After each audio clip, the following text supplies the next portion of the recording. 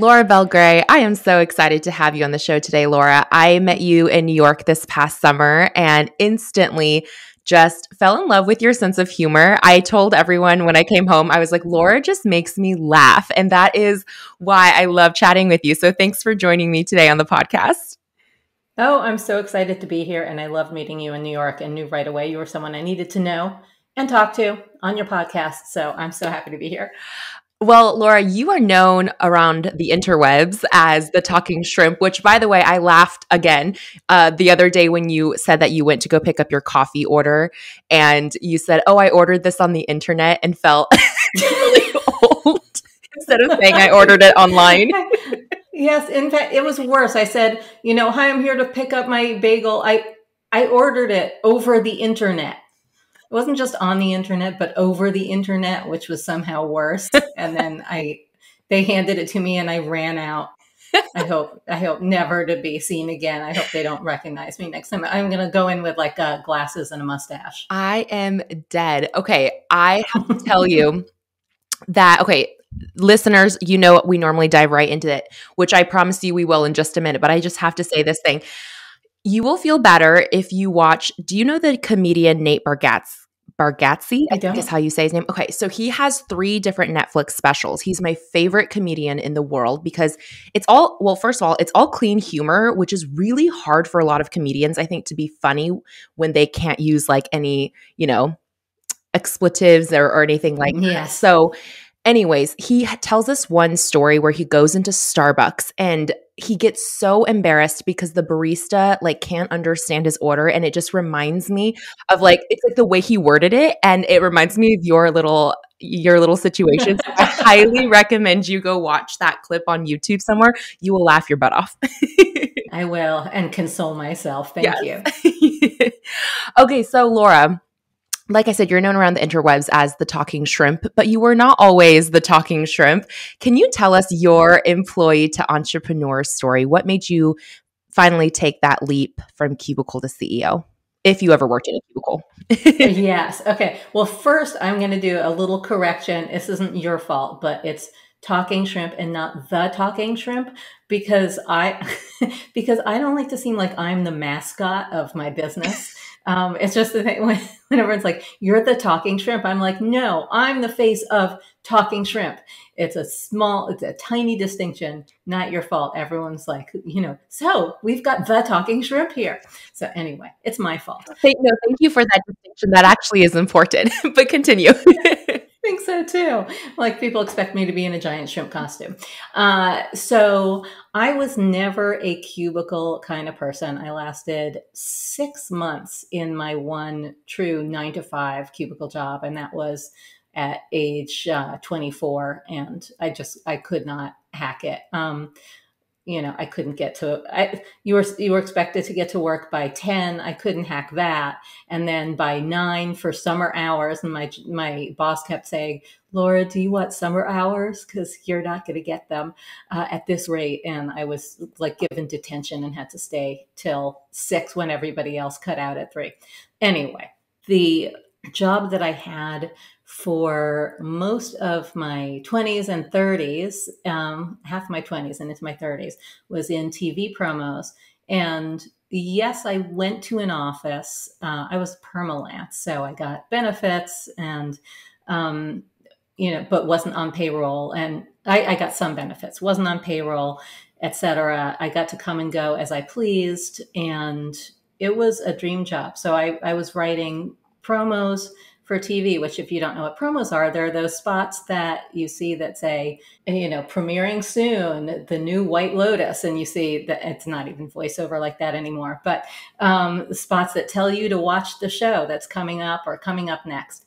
And so I did that for TV Land and Nick at Night. And it was a wonderful job. I always wanted to work in TV. I wanted to write in some way, but didn't know what until I heard about promos, like writing the short things that go in between the shows.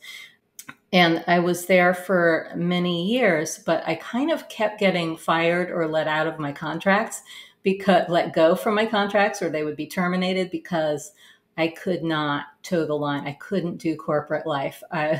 They said eventually, like, it's kind of bad for morale that you come in at 1 p.m. I mean, you're allowed to, but people talk.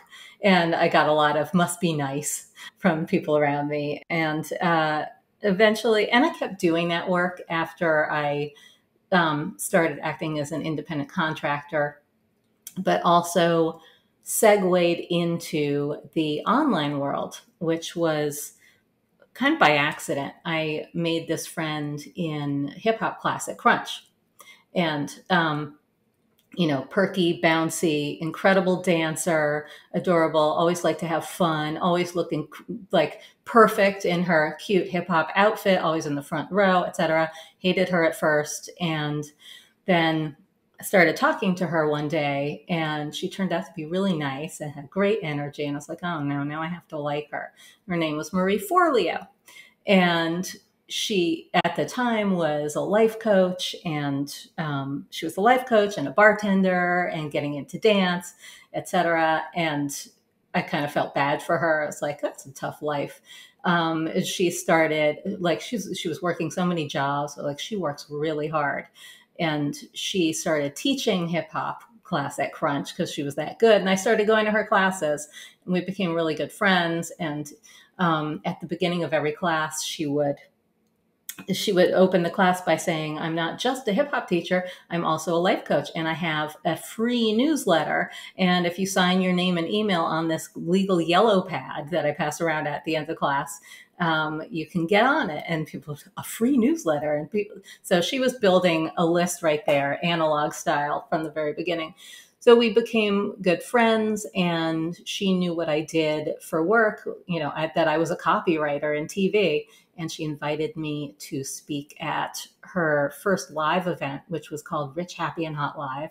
It was like, 50 people in the library of the Soho House. And I did a talk on copywriting. It was called 5 Secrets to Non-Sucky Copy. And people started coming up to me at the end of that talk and saying, I'm a realtor. I need help with my website. Can you help me? I'm a this. I need some help with my copy. Can you help me? And I hadn't done any kind of online, like website copywriting before, but I knew that I would be good at it or better at it than most people, because most people don't know how to write like a human. So I took on some jobs here and there, and eventually ended up segueing entirely into the online world, this weird world that we're both in, of solopreneurs, entrepreneurs, breastfeedingpreneurs, every kind of preneur that you can imagine. And made a business of private clients. And that was really great work for a long time. And I kept raising my rates. I went from like $250 an hour to $500 an hour to $750 an hour to $950 an hour. And then I started getting tired of private clients, not because I didn't like the work we did together. I really liked them. And I really enjoyed the work when we were in it. I would do it in real time, like in a Google Doc over the phone or Zoom, Skype back then. And the thing is, I hated seeing these appointments on my calendar. Like, I thought, what if I cleared Mondays and Fridays off of my, like, no clients on Mondays and Fridays. I'm going to try it. Just Tuesdays, Wednesdays, and Thursdays, I would take clients. And then I loved that so much. I loved my Mondays and Fridays so much. I was like, what if I took Tuesdays and Thursdays off the table and took clients only on Wednesdays? And I did that, and I was like, oh, what freedom. And then Wednesday would come around, and I'd be like, oh no, it's Wednesday. And so what I wanted really was to be writing for myself in my voice. And I kind of fantasized, like, if only I could get paid to just write my emails, because I love doing that. I loved writing my emails and blog posts and that kind of stuff. And that's where I felt like I was in the zone and really, living my purpose, as they say. And at the same time as that, I was also starting to feel like I don't want to be known as like, I'm tired of being known as so and so's copywriter, or, this is Laura. She writes for even like Fandango and she writes for Bravo, or this is Laura. She writes for Marie Forleo. All of those things were a great luxury problem, but I felt like I don't want to be anyone known as so and so's copywriter or anyone's anything. I want to be known as Laura freaking Belgray. That was it. I wanted to be introduced as, this is Laura freaking Belgray. She's a writer. And so that kind of dovetailed with my urge to write in my own voice, write my own stuff for a living. I wasn't really sure how, but I was sort of on my way, even though I didn't offer my own courses yet, except for my mini course. I had a couple of mini courses that I sold through my emails. I did have experience selling courses as an affiliate and making pretty good money from them. My first taste of it was with Marie Forleo's program, B School. And I had been doing that for a few years. And each year I got a little better at it and was like, holy crap, this is a $2,000 program. And I get $1,000 for each one I sell. So I remember the first time that I sold 20. What a business this is. I need to do more of this. And so I would just ramp it up every year with B School. And it didn't occur to me for a while to take on other courses, other affiliate programs until a couple of people asked me. So they would start to see me on the leaderboard for B School. And when people see you on the leaderboard, they say, hey, will you be an affiliate for my program? And I was like, well, I've previously only promoted B School, but I guess I could try yours too. I can no longer say this is the only program I ever promote, but that was fine. And I found like, this is really something. This is a way to make some money. And of course, I added in my own programs, my own courses eventually, and I had the Copy Cure with Marie. And all together, that combined by 2019, which was when I turned 50, I had my first $1 million year. And that was really exciting for me, like a huge milestone. And I consider myself a late bloomer, but I also know that that's a number that most people in the world never hit in a lifetime. So very lucky in that sense. I'm not a late bloomer at all, just super fortunate. I love that attitude and perspective of just realizing that we're all on our own timelines. And like you said, what you have accomplished is something that many people never get to experience. So how lucky are we, right? Like we're the lucky ones. And Yes. I am so excited to dive into today's case study with you because you are brilliant at selling with your words, selling for just being you, and people trust what you have to say, and they relate to the stories that you share. So we're going to look at in particular the six-figure affiliate launch. And when I say six figures, I mean for the listener, six figures that Laura earned in affiliate commissions from a launch that she supported with our mutual friend Selena Sue, which is how Laura and I met. So this was for Selena's program Impacting Millions. And at the time when you made six figures from this launch, you only had a 6,000 person email list. Now, I realize I'm going to put a huge asterisk next to the word only because I know Yes. for many people, 6,000 feels like, holy crap, like I've made it. Like this is a huge list. So I realize it's subjective. I only say only in relation to Laura's own list at this point. So I would first love just to set the scene for our listeners. At this point in your business, where did these 6,000 subscribers come from? Were these mostly your clients? Were these people who signed up for a newsletter, students? Like where did these people come from? Yeah, and also I appreciate your asterisk. This is still not just relative to my list now, but relative to the lists of many of my peers, most of them, people that have been in business the same amount of time as me, who have lists of 100,000, 200,000, a million people, and still, I have a relatively weeny list. In fact, when I show it on a slide, I show a cocktail wiener next to, like, above a kielbasa. Um, That's pretty much the size of it. And so that those 6,000 people, some of them came from me just putting up my opt-in, which was like from the very beginning. Marie, I was very lucky to have her in my life because she told me your list is gold. What are you going to have on your site for an opt-in? When I was making my first site, and it's like my what in, and she's like, you got to have an opt-in, and it shouldn't just be sign up for my newsletter. It should have a freebie, a lead magnet, some kind of goodie that they can. I think she in B school, she and her partner then, Laura Roeder, used to call it your big banana. So I turned that talk that I had given for her into an opt-in, into a lead magnet called Five Secrets to Non-Sucky Copy. So a lot of people signed up for that.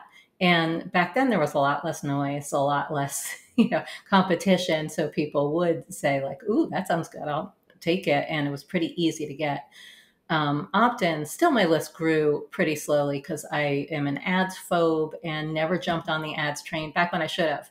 I would hear people say it is like putting a quarter into a machine and getting out $4 or something.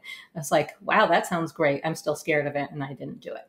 So a lot of my leads I was very lucky to get from, oh, you know what? A lot of them came from before the Copy Cure even came out, from Marie putting my testimonial on her site and then also mentioning me in the resources for B School.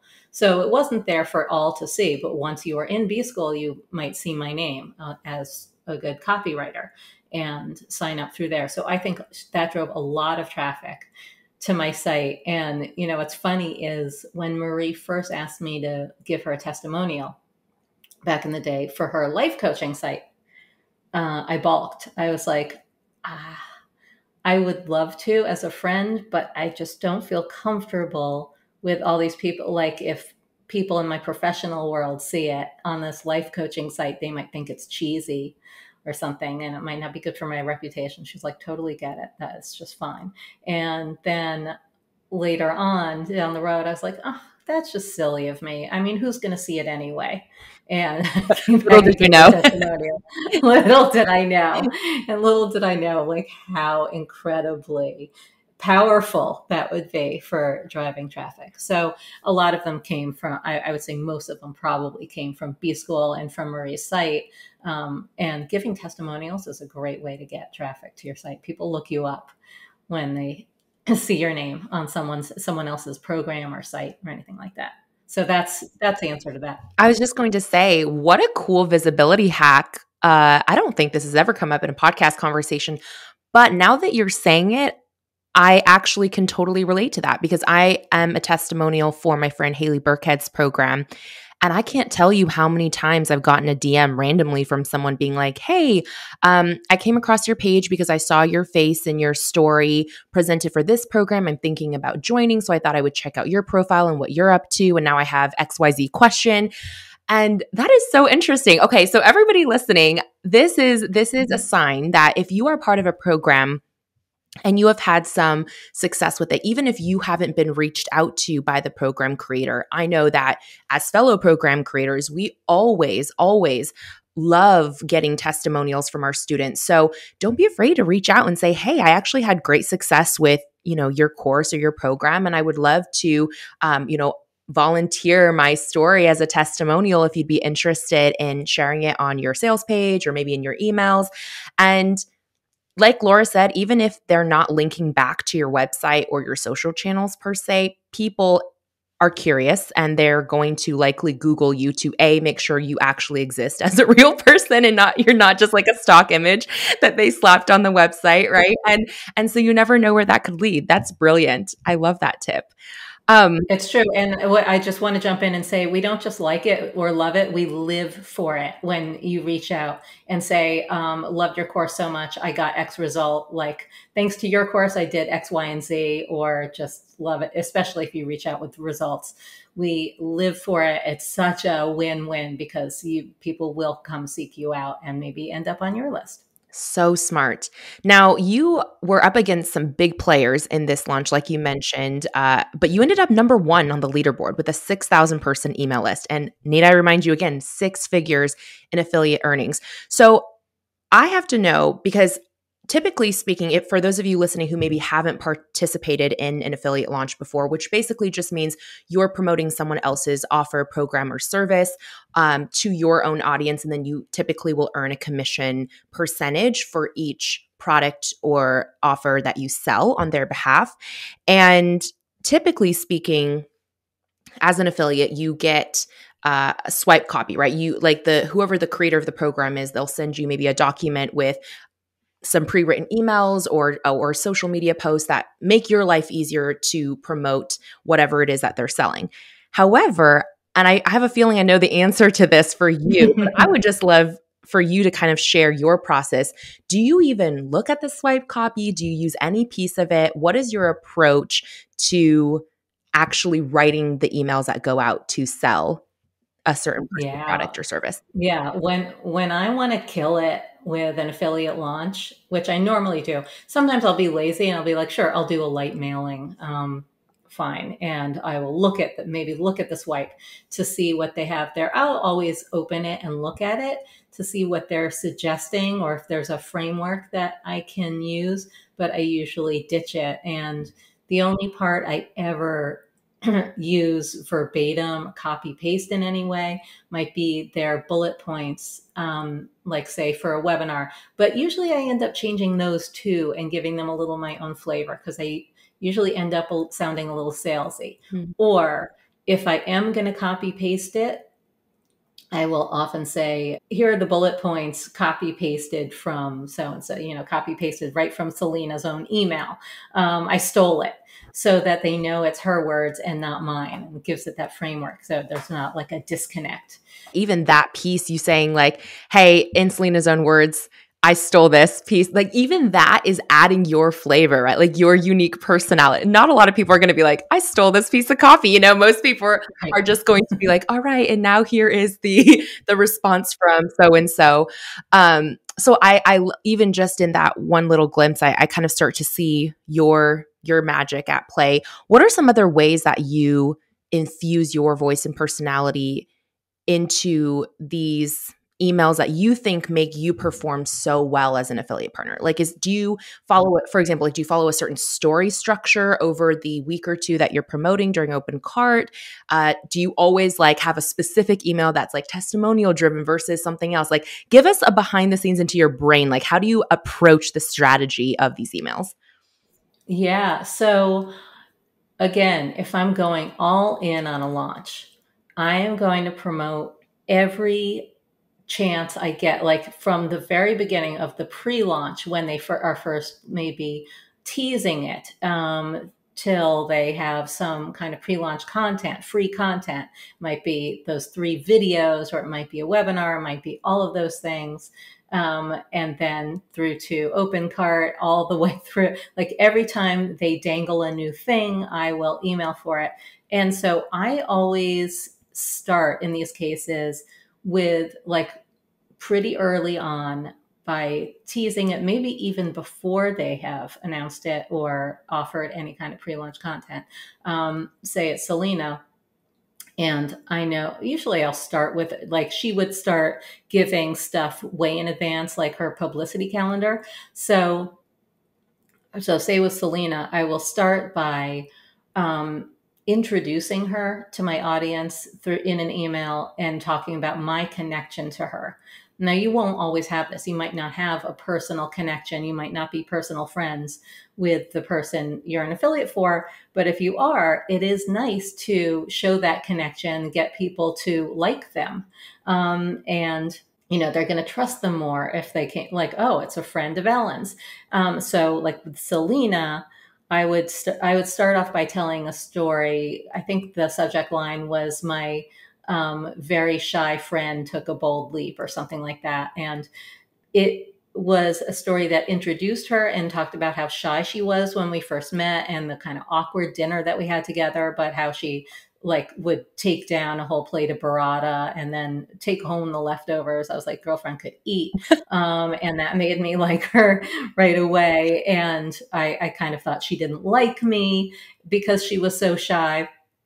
And then it turned out that she, then she followed up with an invitation to like, here's some other places that we could go. And here, like, it was a totally hyperlinked email, like, here's the place I mentioned, and et cetera, et cetera. So I told that whole story and then talked about how she first got publicity. I think I forget what that story was, but it was a way of both introducing her, so giving them a connection to her, and showing a if she can do it, so can you kind of story.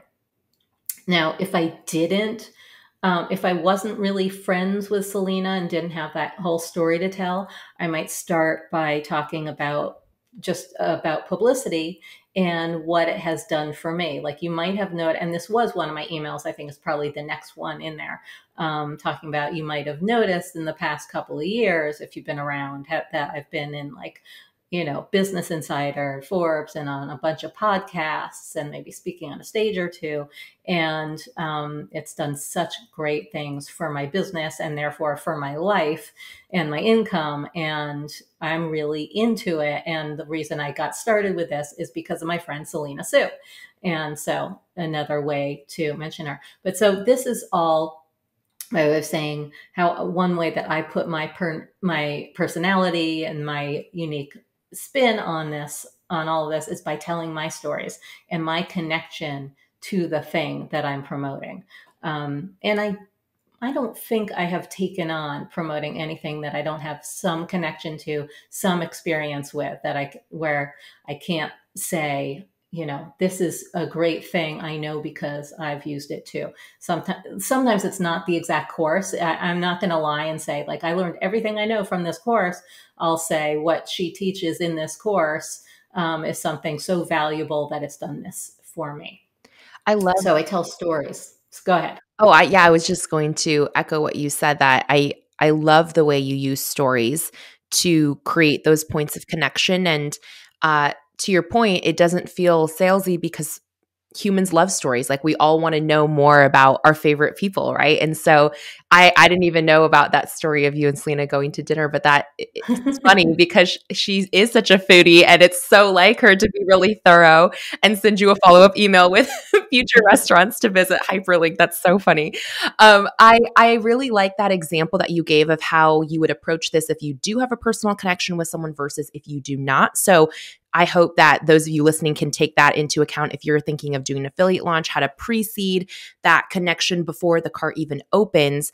Now, during the actual enrollment window, when people can actively purchase, you kind of already alluded to, the cadence of the frequency in which you're emailing people basically every chance you get to talk about this. Is that typically one time a day during open cart? And then do you ramp up the frequency in the last 48 hours, 24 hours? Talk to us a little bit about the volume, I guess, throughout the week of enrollment. Yes. Okay, wait. I want to put a pin in that for 1 second. I hope this isn't frustrating for you, but I want to add one more thing that I do in the pre-launch. If I really don't have a connection to the course at all, or to the thing that it's teaching, and in fact, you would not associate me with it, and you'd be like, really? Laura's promoting this thing? It's something that so doesn't match your brand. One thing that I did for Denise Duffield Thomas's Money Bootcamp, where I was also the #1 affiliate, this was back in 2017, was I started with an email that said, "Don't tell my husband." And it was a story about how I have to hide my somewhat woo side. I now refer to it as woo adjacent side from my husband, because he's such a skeptic, and he like really looks at me like askance if I even mention if I say the universe, he's like, what happened to you? So it was a whole story about how I was like dipping my toe into what Denise taught about money mindset, because did want to change my relationship with money, and she brings in some stuff that I would not want my husband in the room for, like tapping, EFT, emotional freedom technique. And so the whole email was about doing that stuff in secret and just giving it a shot, because why not? Like, and should you do it too? Sure. Like, if you have this problem, if you wish you could change this and this, like me, let's do it together. Sure.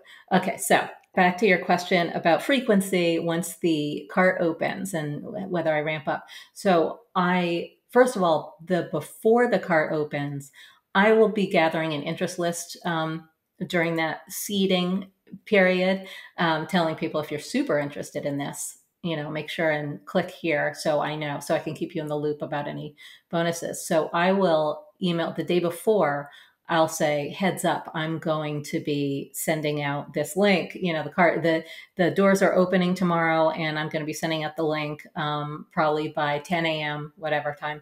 And if you know you want in, be ready to pounce, because I'm going to have these special bonuses, and one of them might be limited, like to the first 50 people or the first 5 people, whatever it is. So I will send, I'll send that, and then when cart opens, I send one. It's here.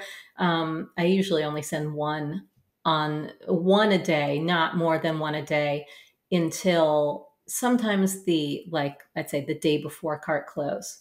And sometimes I don't send one every single day if it's a really long open cart period, especially now when I'm looking to preserve. I don't want to burn my list, and there are more and more affiliate launches, and I promote a lot of things. So I don't want to ram it down their throats, even though I will say the more emails you send, the more sales you're going to make, no matter what. So I try to balance it out. So I don't always email every day. If it's like a 2-week open cart or a 2.5-week open cart, I just cannot do that. I'll email on my normal schedule, and pretty much every email that I send to my list, except for those who opt out, who do a soft opt out, will get, all those emails will be about the thing that I am promoting. Okay, Laura, you ready for a lightning round? I guess I am. All right, 3 quick questions coming your way. Question number 1. I had to ask you this because one of the things that is most memorable about our first meeting is that you told me you hate the word journey, and now I can never write that word without thinking of you. So I had to ask you, what do you think, besides journey, is the most overused word in sales copy that you would be happy to never see touch an email again? Oh, besides journey. I mean, empowerment and empowered empowered has always been something that a pet peeve of mine. And I'm trying to think what else right now. In sales copy, not necessarily, but in the marketing world, vulnerable. Ooh. Okay, so it's overused. Buzzwords. Yeah, I get you. Buzzwords. And I'm all down with vulnerability. I prefer to refer to it as flawsome, being flawsome, embracing your flaws, putting them out there. Just because people are so full of what I would call vulnerable shit or vulnerability, where they're just like, this is going to be my most vulnerable post ever. I have to confess to you. I have a big confession, and that is that I'm feeling really less than about my 7-figure launch. The 7 figures came in an hour, and I just don't feel worthy. And that, my friends, is what we call sarcasm. I love it. That is very true. I will say, yes, people, if you're going to be vulnerable, it's almost like you don't really have to announce it. You can just say what it is that you feel you need to say, right? Yes. Great answer. Question number 2, what is your least favorite chore? I hate all chores. Anything that involves cleaning, and you can ask my husband that I'm even reluctant to lift my feet when the vacuum comes by. Are we the same person? I think so. He's like, why am I always cleaning up after you? I'm like, because I cannot clean up things. I hate cleaning up, but also paperwork. Paperwork is in my life the thing that no one can do for me. I hate any paperwork. I don't like admin in general, but if it's printed out on paper, like if it comes in an envelope and I'm supposed to fill it out with a pen, it is going to be used as a coaster for 3 years. So I imagine election ballots are hard then. Oh my God. It's like, it's good that I have to just go to the place, and in order to get out of the place, I have to fill them in. But if it's a proxy ballot, if it's an absentee ballot that's sitting on my desk, forget it. I'm not voting. So that's why I go vote. Again, it's good to know who you are and what you will and won't stand for, right? All right. Final question. I went back and forth. There was like 2 I wanted to ask you, But I'm going to go with this second one because you're a wordsmith. So what Uh-oh. what not to put on you, but what would be your self-chosen superlative? Oh, like if they were voting for me, I would hope it would in high school. Yeah, I would hope it would be funniest. I think you've lived up to that dream. It's definitely not going to be neatest or most organized. None of those things, or even most likely to succeed, even though always want to succeed. But that wouldn't have been, I wouldn't have been voted that. So I'm going to go with funniest. Great. That's pretty accurate, I would say. Spot on. Thanks, Laura. So real quick, two definitions. What is a soft opt-out for those listening? And then also when you say if it is a longer open cart, like you mentioned, maybe 2.5 weeks, and you don't do the daily cadence, you said then I'll email on my regular schedule. What is your regular schedule? Yeah. Okay. So I'll start with the soft opt out. So as these emails ramp up, and especially once the cart is opened and I'm no longer just pushing them to free stuff that everyone should be happy to get and not complain about, I start putting in, usually in the top of my email. Sometimes at first it's at the bottom, and as I feel like people might start to get annoyed who aren't interested, start putting it at the top. A little box of text. I like to put it in a different color, like a different color background from the rest of it. It's just kind of like a warning box, a heads up.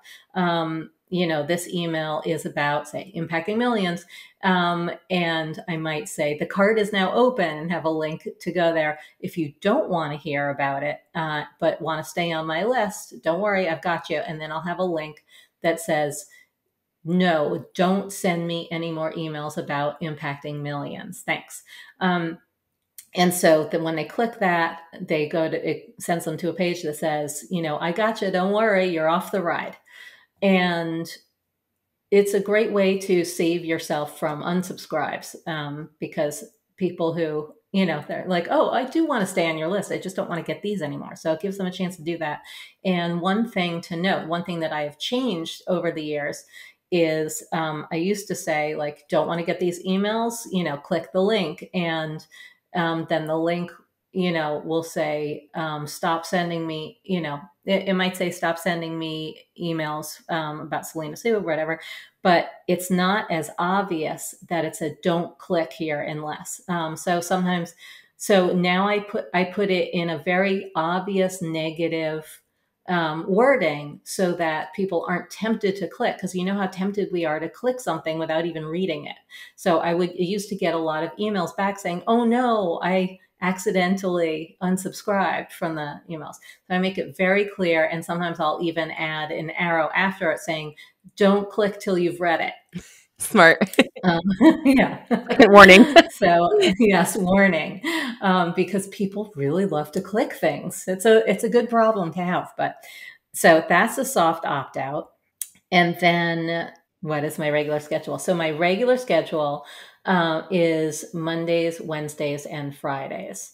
And then my welcome sequence usually goes out on Tuesdays and Thursdays and Saturdays. So those people get a blend of, they might end up getting an email every day for a while.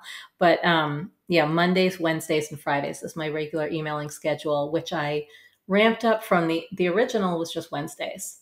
And this is a fun little tip that I got from Ron Reich, who we both know. Mm-hmm. He was my coach for a little while, and he told me, I told him, like, I would be so happy if everyone who got on my list, everyone who was on my list actually bought one of my mini products that I sell from my emails. And he was like, well, I have a solution for you. If you want to sell more from your emails, you want to send more emails. The more emails you send, the more sales you will make. So I recommend doing, instead of just Wednesdays, emailing on Mondays, Wednesdays, and Fridays. Mondays and Wednesdays will be the quote unquote pure value emails. And then Fridays will be the pure sell. So I tried that in moderation because I'm never going to write an email that's just a pure sell. It's always going to have some kind of fun to it, some storytelling. But I did that, and within a month, I saw my sales double for the products that I sell, my mini products in those emails. So that's why I ramped it up to Mondays, Wednesdays, and Fridays. And you get more unsubscribes, but you get more sales. That's awesome. And that, I mean, in all fairness, that's a good trade-off that most people would take, right? We'll Yes. take the more Yeah, sales over the subscribers who just sit and do nothing. So exactly. that's a great distinction. All right, so we talked about the pre-launch window, the open cart window, and then you did mention typically in the last 24 to 48 hours, you will ramp up frequency. At that point, what does that look like? Are you someone who sends like a 12 hours to go, 6 hours to go, 1 hour to go, 1 minute to go, or what does that look like for you? I am that person, and I was squeamish about it at first, but I think I experienced actually back when I was selling B School that the more emails I sent on that last day, the more sales I would make. And people would write back and say, I wasn't going to buy, but you got me with this one email. Hmm. And I realized then, I was like, you never know which one email is going to get that one person to buy your thing. And especially when you're dealing with like $1,000 commission, um, it's like, do I want to, write an email for $1,000? Sure. And usually it's more than that. I mean, if one person, it depends how big your list is, but if that one person is going to be off the fence because of that one email, then probably more are too.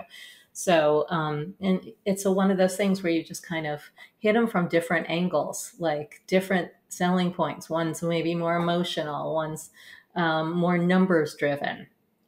One is more proof driven, like, well, I need proof. Everyone needs something a little different, especially on that last day, the ones who've been waiting, waiting till the very last second to buy. So, yeah, I am that person.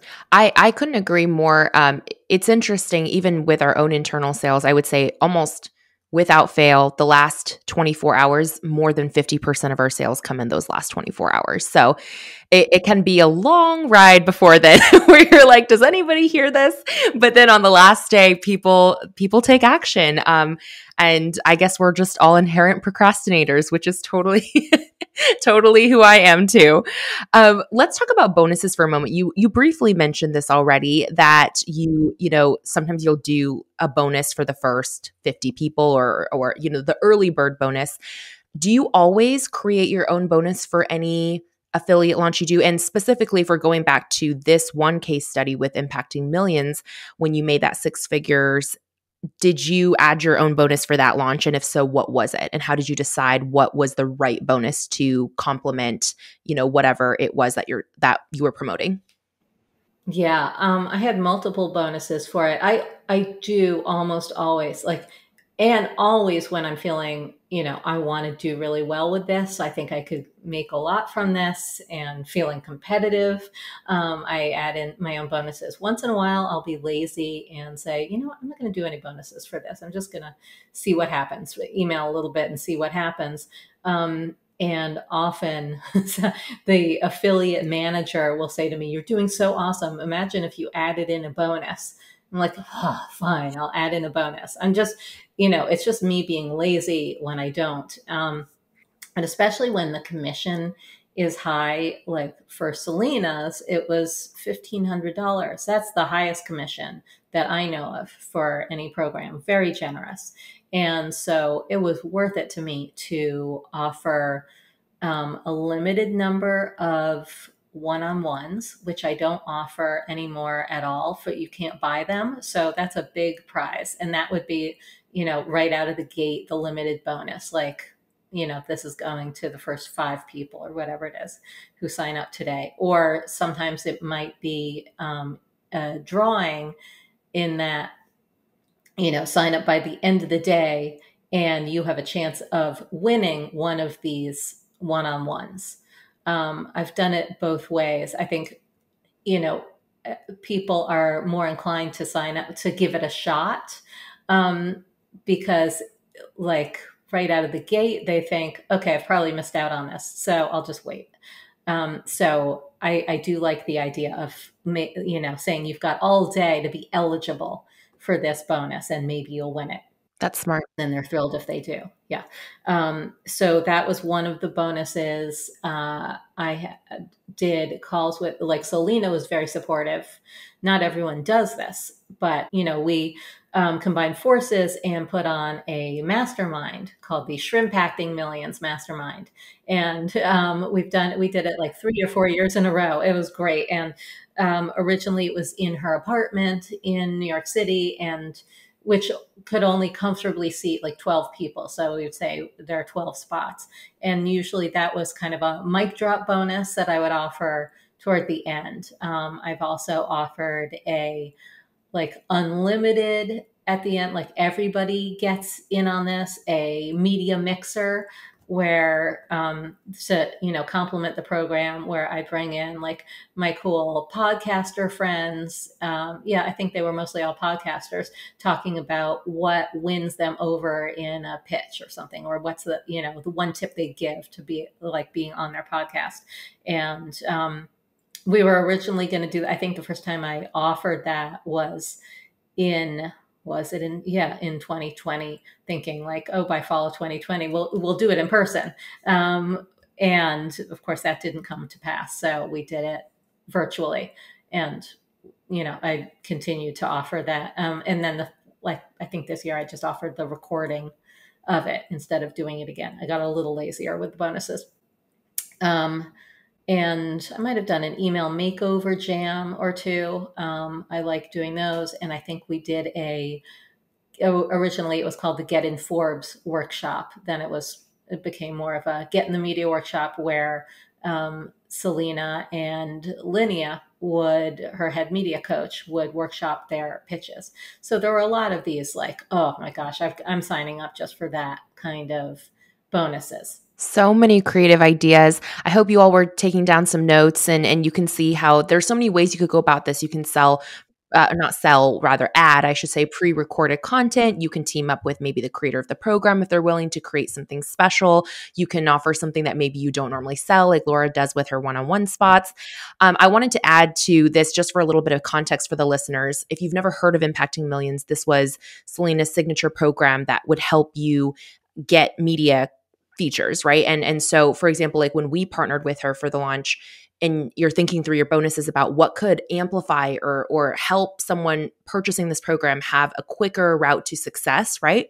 So like what we did, I think, was one of our bonuses was I hired a writer who used to be the editor of Cosmopolitan South Africa, and she wrote an article all about making the leap from employee to entrepreneur. And anybody who purchased the program under our referral link got a guaranteed feature in this roundup style article. And so Wow. it was an easy sell for the people wanting to buy, because, like I think I even said this in my email, an object in motion stays in motion. So once you get your first media feature under your wing, it's so much easier to go out and get the second, third, fourth, fifth one. So I thought, hey, let's make it a guarantee you're going to get a media feature when you join this program, and then let's keep the momentum rolling. So I just wanted to add that extra little bit of context when you guys are thinking about how can I utilize what Laura's sharing here to create really juicy bonuses that help my referrals succeed. All right, Laura, my last two questions for you around this case study. So first, I guess for people listening who have either never participated as an affiliate partner for someone, or maybe they're thinking of doing more, I'm sure you get so many requests these days of people wanting you to be an affiliate partner for them. How do you select which ones you choose to show up for? Is there a list of criteria that you mentally run through? Are there any questions that you'll ask a potential partner before you will consider doing it? Walk us through your kind of filter process for that. Yeah, it's usually yeah, that sounds good. Sure. If I think that they have a great machine in place, potentially, or there's little competition and they don't have a ton of big affiliates already. Because when you're up against like the world. If somebody has like 1,000 affiliates, which Marie used to have, she used to have so many affiliates, it became a little bit of a drag because you were part of a lot of noise and it was a small universe of people. It's like people would be like, oh, great, it's B school season. Here's more, like I just got 10 today. Can you leave me alone, please? So yeah, not too, like if it's kind of newish and not too many affiliates, that's a great opportunity to join in. If the commission is generous, if they have really great pre-launch content, really great free content that's easy to drive people to, that is a winner. I'm trying to think of it like things that where I'm like, nah, usually like a paid boot camp, I'm not so excited about. I've been an affiliate for paid boot camps, and which led to something, bigger. And I don't know, maybe it felt off brand to my people because I don't think it went over that well. Mm, If somebody is like energetically so different from me, like where people be like, really? You're promoting this person? That doesn't feel like you. Then, because I have said yes to one or two of those, and it just doesn't, it might be somebody I like very much, and yet their brand is like makes me feel a little like me. That's how my people will feel too. So and it the results show it.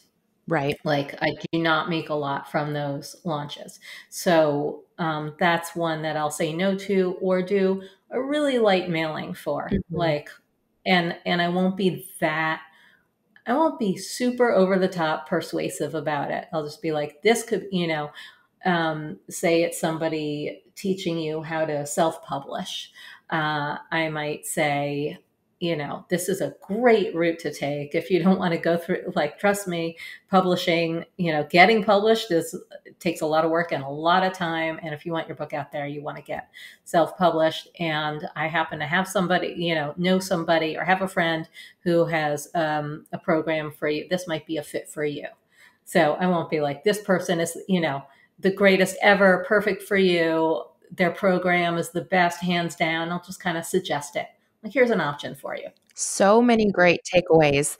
Thank you. Thank you. Okay. So, my three biggest ones were if there's an offer that could potentially help a certain part of your audience, but isn't quite enough for you to jump all in on for an affiliate launch, maybe you relate it to something going on in your own life. Like you said, Laura, when you're, in the process of writing and debuting your book, which we can talk about in just a moment. That's a great attachment opportunity to suggest, like you said, in a kind of like a one-off way. Another big takeaway from what Laura just said is making sure there's audience alignment, because if it doesn't feel authentic to you, it's not going to feel authentic to your people either. And then the third takeaway that I had was, for me, now I'm thinking this through as someone who is on both sides of the coin, right? I will be an affiliate part. Well, not so much anymore, but like in the past, I would be an affiliate partner for people. But now thinking of how can I recruit rock star affiliates, people of your caliber, that pre-launch content, knowing how important it is to you and to helping your people succeed, that's something now that's top of mind for me. So if you are planning an affiliate launch yourself and you're listening to this and you're thinking, how do I attract better referral partners? Think about your pre-launch content. Like Laura just said, that might help you stand out to them a little bit more.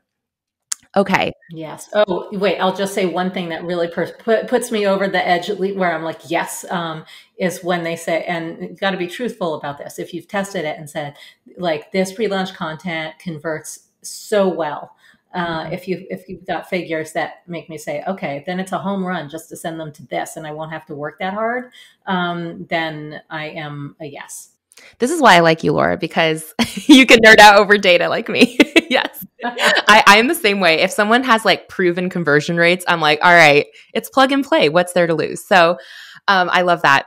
Okay, my final add-on question to this case study, and then we'll wrap up with what's next, what's exciting for you in this season of your business.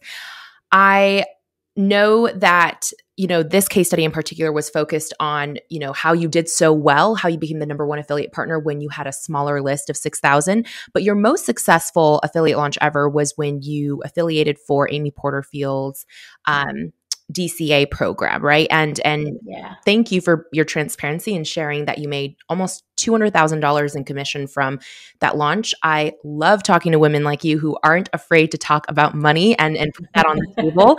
So I'm just curious, maybe if you could share with us, what size your list was at that point for that particular launch with Amy. And also, is there anything else outside of list size that you felt was different from that launch versus when you were an affiliate for Impacting Millions that made that your most successful launch? Yeah. I think a lot of things, a lot of different factors aligned in that year. So that was 2020. And if you ever hear, you've heard me say this, Ellen, if you ever hear somebody say, like, I made X amount, from this, even during a pandemic, that is, if they're talking about an online course, well, then they should have made that much in 2020, because 2020 was a gold rush, and things are still great. And online courses are doing really well, but I don't know if anything will ever top 2020. I think it's just, everybody was home and they were like, what now? And a lot of these courses were about, showing you how to create a new career for yourself, a new side hustle, a new pivot when, people couldn't go to work or were laid off, etc. So that's one thing that came into play. I think my list was at around 20,000 maybe. It is not that much bigger now than it was then. If it might have stayed about the same size, in between, like, I've gotten a lot of new people, but I've also lost a lot because I've been scrubbing my list continually since then. So it's like a little bit of a break even point. So anyway, that was the size of my list. I had gotten a big bump. My list had just practically doubled from like a couple of years before. Part of that was from the Copy Cure. I got a huge bump from that. That is my program with Marie Forleo. Marie Forleo had launched her book, which was a instant #1 New York Times bestseller, and she launched it in a big way. So that brought a lot of people to her, which brought a lot of people to me. So that was one factor that made it really successful from my end. I think it was the first year also, first or second year, but like big year for Amy, doing DCA. She had previously sold 2 separate courses. One was Webinars That Convert, and the other was Courses That Convert. And this was I think, the first or second time she combined them. And so it was big news. It was a big offer. And she's always all in on her launches, but there was just a lot of energy for that launch. And I don't know. I had great bonuses. One of my bonuses was a course that had not yet launched. Ooh. So that also gave me an edge. And I still offered that as a bonus for DCA. It's called Launch Hero. And that's a perfect layup for DCA. This Launch Hero is going to teach you how to do an all email launch or support your launch with emails, when your course is ready to launch. So perfect match. And I had other bonuses, which I continue to have, but I forget what. But it was just like a lot of energy from all sides on that launch. Thank you. Thank you for breaking that down and for your honesty and, attributing a part of that success to, worldwide circumstances that were perhaps outside of all of our control. And so I appreciate that honesty, and I have learned so much just soaking in your wisdom. I'm always honored to learn from the best of the best when it comes to any craft, and you certainly, won in the world of writing. And speaking of, going back to the very beginning when you said, I want to be known as Laura freaking Belgray, the writer. We can't end this episode without you talking about Tough Titties, your first book. So when does that come out? What is it about? Where can people buy and read it? Thank you for asking. It comes out June 13th, 2023. And I just got word from my agent that the galleys are in. That's the soft cover that goes out to, that you send to authors for blurbs. And advanced readers, that they arrived at the office. So, and she says Exciting. it looks fabulous. So I'm really excited. And it is a New York flavored memoir and essays about, growing up, making mistakes, being like making poor romantic choices, being unsuited for corporate life, and my husband, who hasn't read it yet, refers to it as loser Sex in the City. Can that go on the inside book jacket? Yes, I think it might. I did put it on the Hachette page, on the publisher's That's page, and it's on the Amazon hilarious. copy. So Amazing. So June, and we can pre-order starting in the spring, I'm assuming.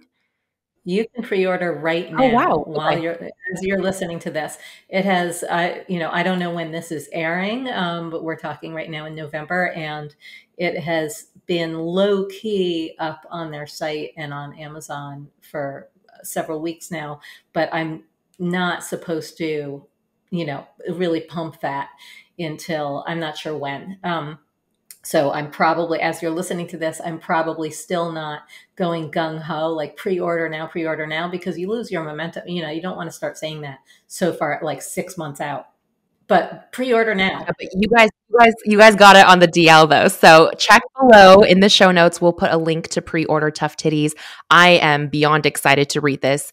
I just feel like in a sea of business related books, I love a good memoir. There's something about just true storytelling that can't be beat, and I know that your book is going to just make me laugh hysterically, so I can't wait.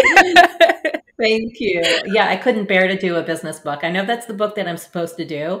We're all supposed to do our business book that, with like a quiz or a link in the back that leads people to our site, etc. And that's not the book I wanted to write. So I may be stupid, but I'm happy about it. It's never stupid because it's what makes you you. So Laura, to wrap up our time together today, what does being a CEO mean to you? I'm laughing because I never wanted to be a CEO. I love it. So If that's your answer, that's your answer. yeah, I think it means being something that I'm never capable of being, which is like having nice nails, having all your shit together, being in charge of your company. And really, I hired like my manager, Sandra. I've told her from the very beginning, I need you to be my boss. Mm. So I'm not CEO material, and I don't think I ever will be, but that is okay. I'm like, do it my own way, unsupposed to kind of person. Well, that's the power of knowing who you are, right? At your core. Laura, thank you. It's one of many things I appreciate about you. Make sure, once again, to look in the show notes to follow Laura on social, check out Talking Shrimp, her website, her offers, and of course, pre order Tough Titties. Thank you, Laura. Thank you so much, Ellen. Should I give them a gift, or do you want to just end it there? You know what? If you have a gift for our listeners, I know they would be more than happy to take your gift. So, Laura, go ahead. Okay. Please, yeah, share your gift. I absolutely do. Okay, so I have two things in one, and it's going to be just for you guys. One is my free mini course, which is called Story Gold Mine, and it is 63 unexpected ways to mine your everyday life for stories that you can use in your emails and your content so that you can stay regular and keep top of mind for your subscribers, which is really important leading up to a launch. And the other is my guide to non-sucky subject lines. It's my 33 most open subject lines and 4 that tanked and why, so that yours don't have to. But these are both going to help you crush it with an email launch or your everyday broadcast emails that I hope that you're sending. So you're going to find that in the show notes, but you can go to talkingshrimp.com/CEO. Thank you, Laura. Oh my gosh, I'm running to the link myself right now. All of you who have ever said, my life is too boring, I have nothing to write, nothing to say, you don't have no excuse anymore. Laura's literally telling you how to mine your life for those golden stories. So, Laura, thank you so much for your generous gift. And thank you again for joining us as a guest today. Thank you, Ellen. I loved it.